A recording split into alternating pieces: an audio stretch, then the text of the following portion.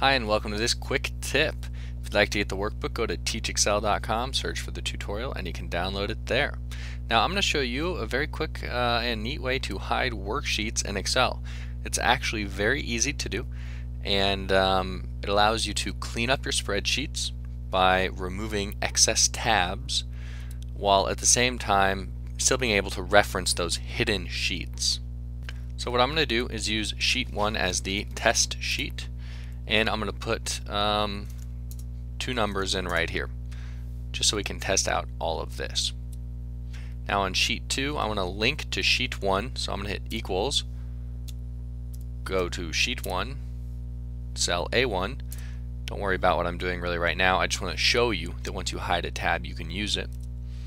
And I've got two numbers right here.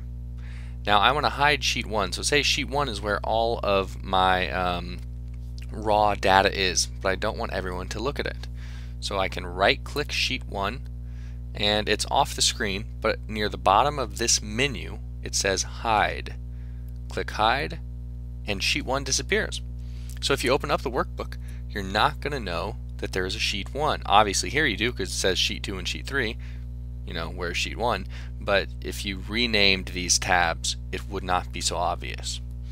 But you notice that this reference to sheet 1 still works.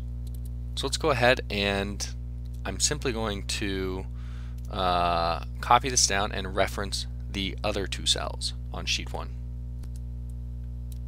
So we can see that this data from cell A2 in sheet 1 still comes in, and cell A3. So see, you can use sheet 1 just as if it were there, but it's not cluttering up all of your workspace.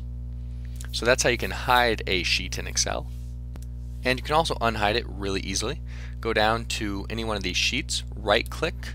Near the bottom of the menu you're going to see Unhide. Click Unhide. Then this window is going to come up and it's going to show you all of the hidden sheets, or a list of all of the hidden sheets. And you can select the desired sheet and click OK. And there we go, we've got sheet 1 back. So that's how you can hide and unhide worksheets in Excel. That's it for this tip.